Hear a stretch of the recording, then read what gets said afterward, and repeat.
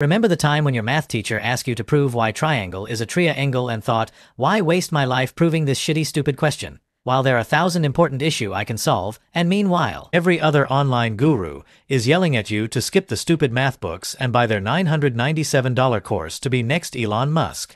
A global survey once showed that more than 60% of students describe math as the most stressful subject in their entire education. For many, it's not just numbers, it's a nightmare. But why most of us human feared math so much while the God can't stop loving it? Math isn't just some dusty textbook torture. It's been called the language of God, and when you start looking closely, it's hard to deny. Take the universe. There are 2 trillion galaxies out there, each containing billions of suns and planets, and every single one of them dances to the same mathematical rules. They obey what scientists call universal constants. Now here's the scary part. If even a single digit in one of those constants was slightly different, our entire universe would collapse.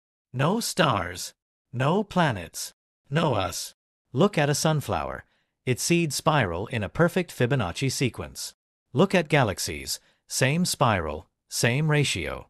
Look at your own face. People find symmetry and the golden ratio more attractive because our brains are wired to see math as beauty.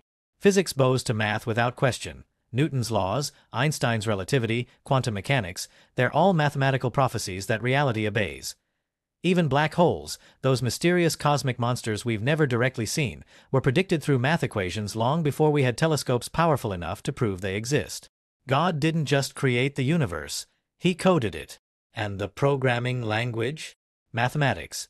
Yes, it's true you will not use derivative or integration while ordering a pizza, but learning them makes you more logical, sharper, a better problem solver. So don't just hate math. Embrace it. Because who knows? Maybe one day you'll stumble upon one of God's hidden equations, the ones nobody's found yet. And trust me, that's a lot cooler than just proving why a triangle is a triangle.